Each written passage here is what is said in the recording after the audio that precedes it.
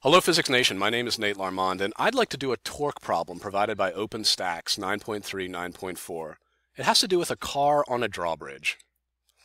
Here's the original text. We have a 900 kilogram car on the bridge, and the center of mass is halfway between the hinges and the cable attachments.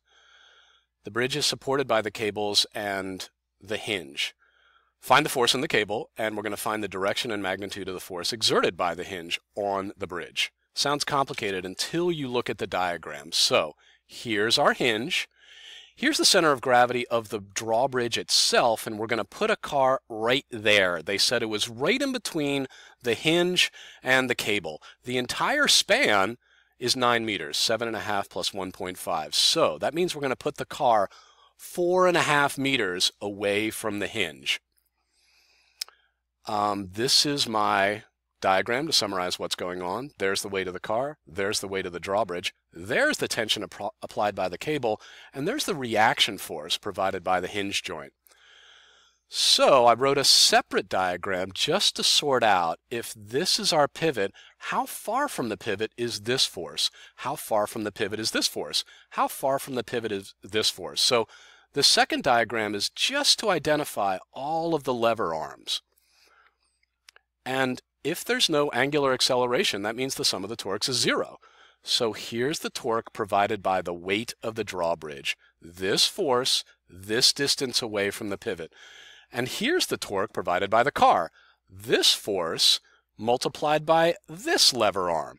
And here's the third torque provided by the tension. But the tension is not perfectly perpendicular to the lever arm. We only want a portion of the tension. We want the vertical portion in this diagram. That is the perpendicular portion, because we're doing the cross product. How do you get the perpendicular portion? Well, it's hypotenuse times sine of theta. At this point, the physics is done. We simply substitute in all the known information, grind out the algebra, solve for t, and it's hidden.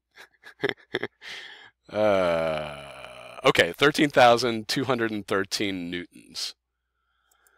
Part B is much more challenging. Part B asks for the reaction force from the pin joint. So now we're just going to go back to F equals ma. If there's no linear acceleration, that means the sum of the forces is 0. So we do the sum of the forces in the horizontal direction. That is the x component of the reaction force. That's this leg right here, the adjacent leg. Hypotenuse cosine of theta tells you the adjacent leg. And we just found the tension in the cable. There are only two horizontal forces. This is the hypotenuse. This is cosine of theta. 3/4 of the tension is pulling left. That has to be perfectly canceled by the horizontal portion of the force, except we don't know theta and we don't know the force, so we're stuck. That means you have to go to the y direction. So we play the same game. There's a y component to the force. This is the weight of the bridge. This is the weight of the car. And this is the y component of the tension in the cable.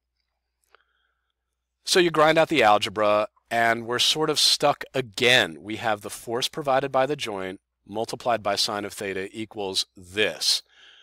Well, the trick is we have two equations and two unknowns. Here's the bottom line from the x direction. Here's the bottom line from the y direction.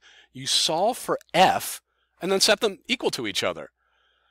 So you end up with sine of theta divided by cosine of theta. That's tangent of theta equals this ratio.